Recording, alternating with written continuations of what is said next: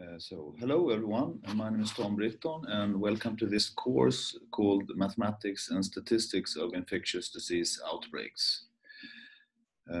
So this is just a short introduction to the course plan, let's call it. So my name is Britton, I'm professor here at Stockholm University. The course is given in English, but I'm Swedish, so if you want to ask some questions on the course homepage in Swedish, that's fine.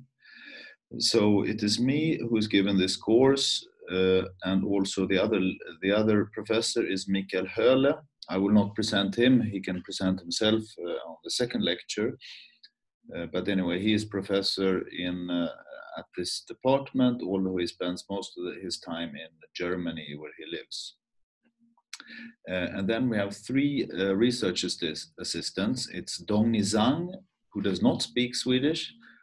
She will be teaching assistant the whole course, and then we have Oskar Frost, who is teaching assistant during the first part of the course in June, and Martin Nilsson, who is teaching assistant at the second part of the course in August. So the structure of this course is that we will give 10 lectures, and these will be recorded and put on the course webpage in advance. And it will be a recorded lecture, but you will also be able to find the actual slides from the lecture separately in case you prefer to look at that. Connected to each course, we will also have a live session where you have the opportunity to ask questions in advance, and we will try to respond to them, and possibly also at the lecture if you have some follow-up questions.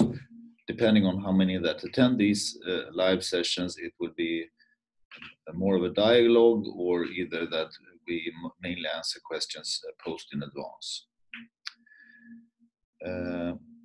And the explanation of the course is, as is written on the course homepage, is that there are two home assignments.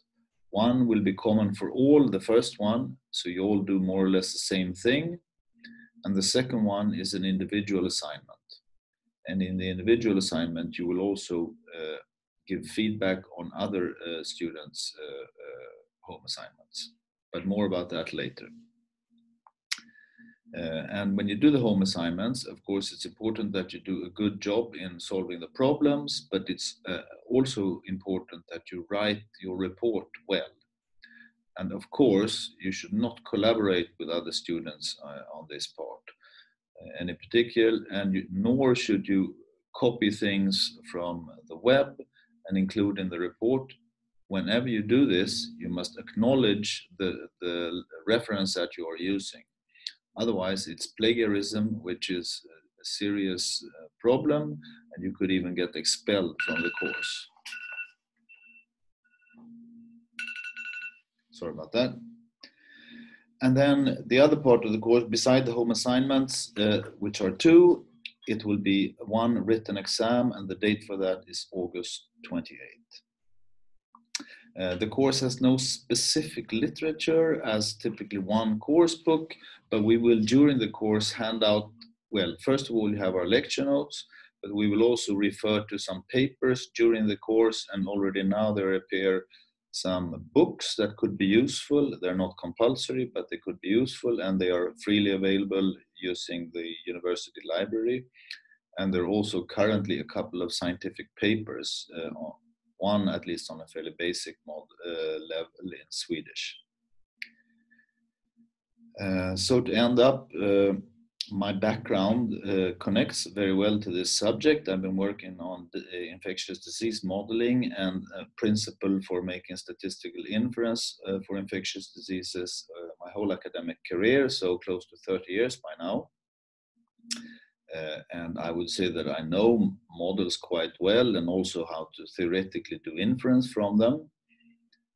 I also have some practical experience, mainly in HIV, influenza, rotavirus, hepatitis C, and now most recently COVID-19.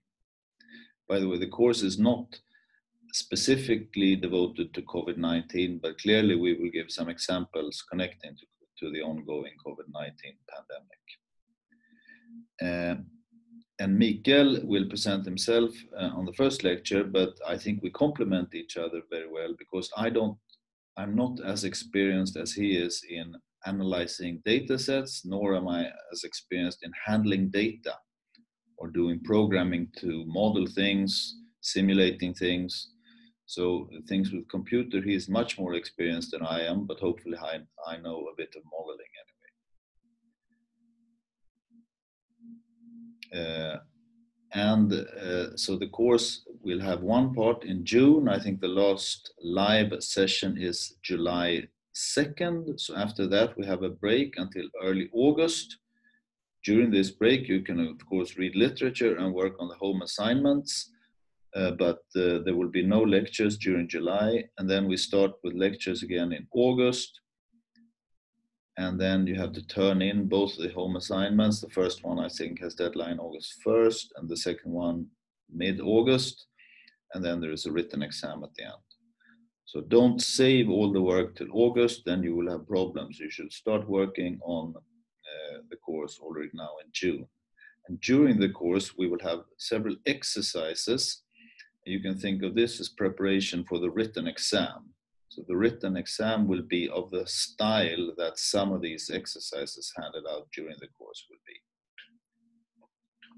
Okay, thank you very much. This was just an introduction, and separately you can now listen to lecture 1.